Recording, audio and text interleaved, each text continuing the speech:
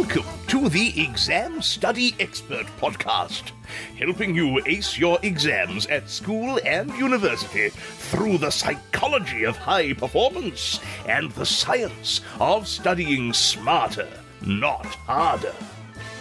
It's my pleasure to introduce your host, the Cambridge-trained memory psychologist and exam success coach, William Wadsworth.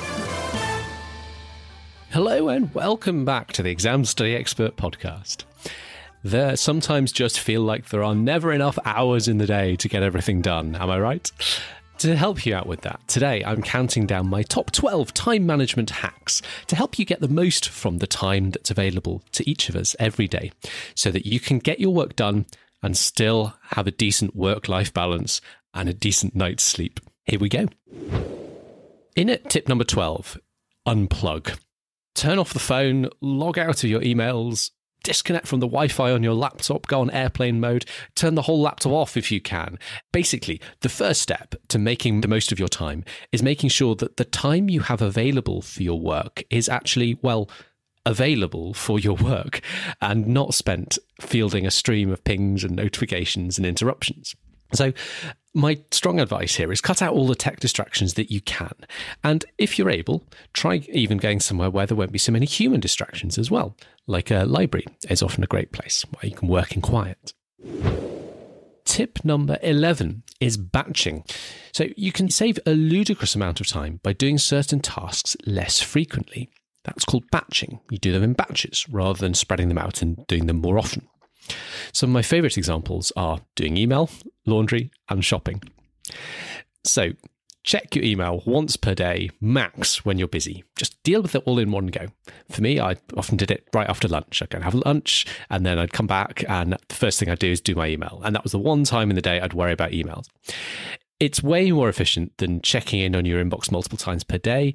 And if something big comes up that kind of sucks your attention, one of the big bits of news, you don't then have to spend like the whole day ruminating on it. You've set aside this time, you just deal with it all in one go, and you're not continue kind of checking in and kind of bringing up lots of these little things that might be kind of triggering off thought patterns and spent like hanging around in your brain and distracting you for the rest of the day. But it's not just about emails. So same principle for messages in general. I'd say try and train your friends and family into not expecting instant responses from you on text, WhatsApp, Snapchat, or whatever you use to keep in touch. Once per day, for example, WhatsApp might be a bit of a shock to the system of some of you on this. But particularly when things get busy, aiming for that, again, will save you a lot of time. Another great example are sort of household chores. So laundry is a good example. It takes roughly the same amount of laundry to do 3 weeks laundry as 1 week in a large college or university laundry machine. So if you've got sufficient clean clothes in the wardrobe, try laundering every 3 weeks rather than every week. Or if you cook for yourself, make larger quantities of certain meals like soup or pasta sauce, and keep the leftovers in the fridge or freezer for a rapidly prepared, nutritious meal on future days. By doing all of these things less frequently, they end up taking up less time out of your day, out of your week overall. Tip number 10 is stack. If you cannot batch a task, then consider whether there's opportunity to stack multiple tasks on top of each other. Now, there are plenty of times when you need total focus on your work. Tip number 12 we started with a moment ago, unplug, when you want to focus strictly on one thing at a time. But you could also look for opportunities to make better use of otherwise spare time or slow time, slack time throughout the day. Adding in audio is a great example, like while you're doing the washing up or running errands or working out even, or even traveling around college campus or the school campus, put in a podcast, listen to a helpful podcast. Hello. Or, find something, find a kind of educational video on YouTube to kind of watch while you're on the bus. If you have time waiting for the bus or the train, could you use an app like Quizlet to practice a few flashcards, or keep your flashcard deck in your pocket so you can flip through it and test yourself? When I was revising for my A-levels at the end of senior year at high school, I stuck key data that I needed to know for my exams around the house, especially in places I paused, like by the kettle when making a cup of tea, or round the bathroom mirror, so I could look at it while brushing my teeth or shaving. But having said that, I would just suggest not taking this one too far, which is where tip number 9 comes in. Tip number 9, take a break. Tip number 9 is all about if you want to make the most of your time over the long run, You want to be as productive as possible. You can't book your days absolutely ram full solid from the moment you wake up to the moment you go to bed, because you'll just end up burned out and exhausted before too long. You need quality time out to rest, recharge, and decompress so that you stay productive in the time that you have available. You can check out episode 38, which I recorded dedicated to the art of a good break schedule to help keep yourself in tip-top condition and thereby maximize your daily output of productive work. Even though you're taking more breaks, you get more done because you've got better energy. Related to this point, you might find your need for breaks and downtime changes, particularly as you get closer to big exams or a major assignment deadline and your stress levels start to creep up.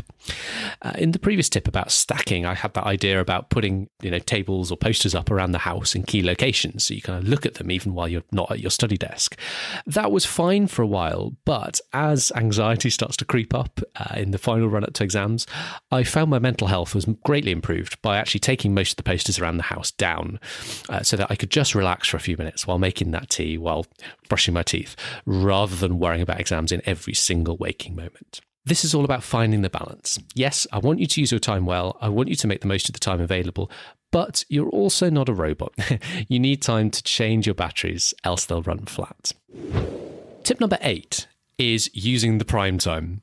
So, talking of maximizing your use of time, think about when in the day you have the most energy and match the tasks accordingly. There's a really nice concept I like called biological prime time, which is a term coined by productivity expert and best-selling author Chris Bailey. Here he is to explain for us.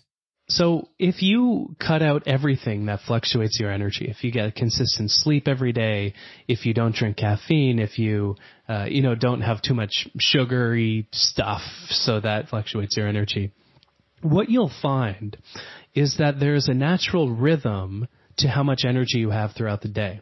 And this is what we kind of mean. We're approaching this idea when we call somebody an early bird or a night owl or a lark or whatever, nomenclature that we want to use. Essentially, what the research shows is that there are certain chronotypes, certain patterns that we fall into where our energy fluctuates in predictable ways throughout the day. Knowing how your energy fluctuates allows you to work around these patterns of fluctuation. You're able to ride those energy waves so that when you have more energy, you're able to get more done because you're working on your most important things anyway. And it's episode 29 of the podcast for that full interview with Chris Bailey.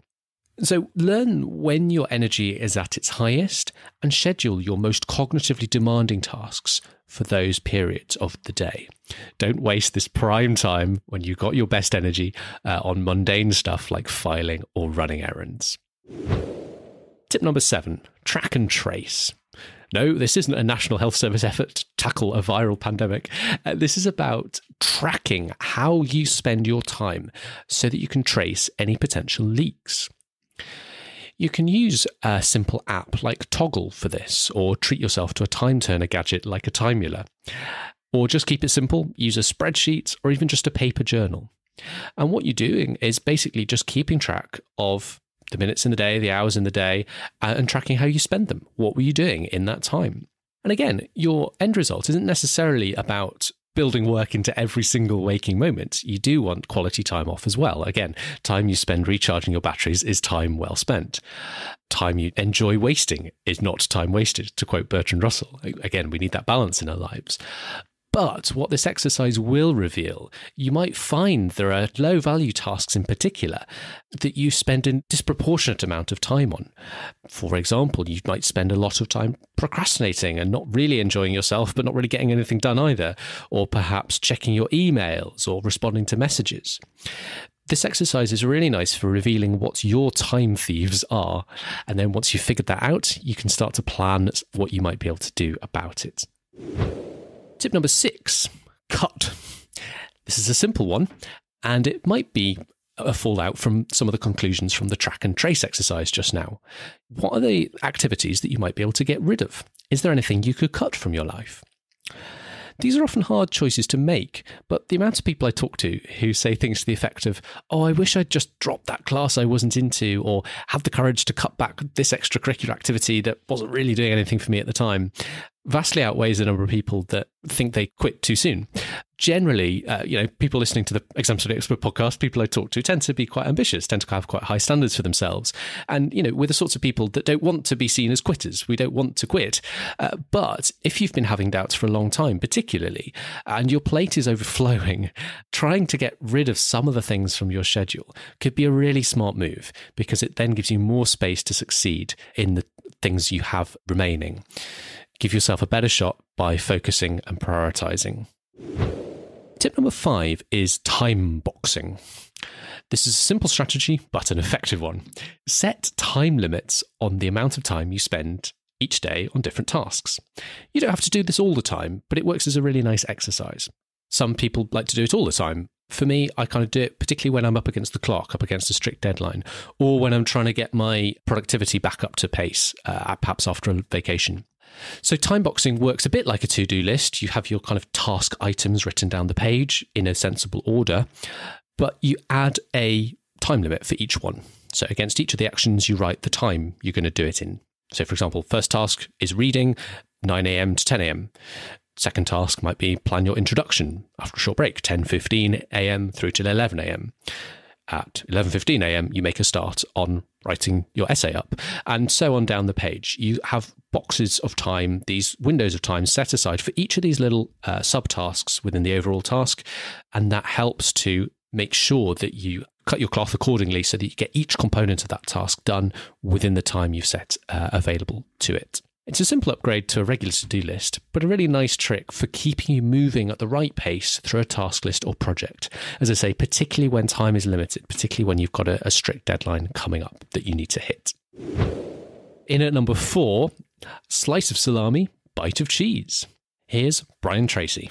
One of the principles is called the salami slice principle, and that's where you just simply slice off one piece of the task and just complete that one piece of the task. And don't worry about completing the whole task. Just take one slice of it and complete it. And another thing is called the Swiss cheese task. And if you look at a piece of Swiss cheese, it's full of holes. And what you do is you just punch a hole in the task. And that was Brian Tracy from episode 39, sometimes hailed as the father of time management. I really like his perspective here. So thinking about either salami slicing a large project, i.e. biting off chunks of the project in logical order, step 1, step 2, step 3, getting through it one slice at a time. Or if you prefer, giving yourself the freedom to go for the Swiss cheese approach and literally start anywhere you like in the project. Right at the end, go for the beginning, go for something right in the middle. Just punch a hole in the task wherever inspiration strikes.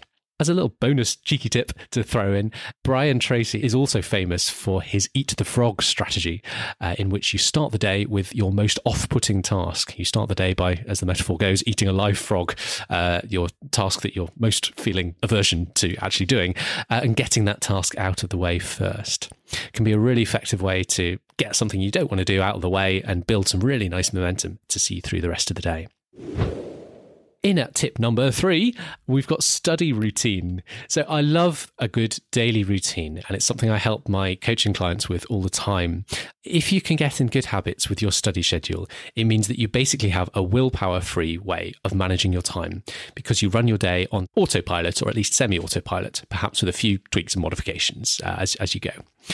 If you want some more thoughts on what a good study routine looks like, if you just Google the words study routine, my article on extreme study routine secrets for ambitious students should pop up somewhere near the top of page 1, hopefully. You can also listen to a podcast on it. We covered study routine in some detail back in episode 30. Tip number 2 is theme days. So sometimes you don't need to do the same task every day. I love this strategy to balance out time spent on different tasks throughout the week without having to do a sort of crazy detailed plan that changes every single week. So you might, for example, say that Mondays are for reading, Tuesdays are for applying to jobs or internships, Wednesdays might be for teaching yourself to code, Saturdays might be for writing up lab reports. You come up with these little theme days so that you don't have to decide each day, each week, how you're going to allocate your time, but you still get this overall sensible allocation of kind of the right sort of amount of time to each of the different tasks you've got to do. You don't end up spending your whole week teaching yourself to code and forgetting to do any lab report writing up. This works equally well when you're planning your schedule for entire days, like if you're a postgraduate or PhD student and you've got lots and lots of time to schedule for yourself, or if you're still at high school and you've got only an hour or two left over after classes and other commitments each night. Your theme day approach could dictate just what you do in that hour or two after classes at night. Either way, it can work really nicely. And finally, tip number 1, have a plan. So bringing this all together, whatever you do, have a plan, whether it's on paper or in a digital calendar or to-do list. Don't carry your ideas and thoughts about how you'll manage your time around in your head. It will make you stressed and you're far more likely to mess up by making the wrong calls on prioritization. Not writing down your plan basically means you go around spending the whole day trying to remember what's next and often kind of negotiating or renegotiating with yourself to get the priorities right. So whatever approaches you want to take from this to help you plan your time, whether you're adopting a nice regular routine, whether you're trying out theme days, time boxing, a combination of all of these, make sure you're getting your plan out of your head and onto paper or Google Calendar or whatever you're using. Make your life far easier. And with that wraps up my top 12 tactics for managing your time and helping you make the most of the 24 hours each day available to all of us. Remember, using these strategies to maximize the time available is only half the battle. The other half is making sure you're using that time well. And that's where my exam success cheat sheet comes in. You can get a copy at examstudyexpert.com/free tips. Again, that's examstudyexpert.com/free tips. And if you're studying for exams, remember the new book that came out just at the end of last year, Outsmart Your Studies, is available via the website or via Amazon. A great read with lots of tips on how to use your time well, particularly if you've got a lot to learn for your exams. That's been proving very popular. Definitely recommend taking a look at that if you're trying to learn your stuff ahead of exam season at the moment. For now, look, thanks again for listening today. Good luck managing your time. I'll look forward to seeing you again next time. For now, wishing you every success, as always, in your studies.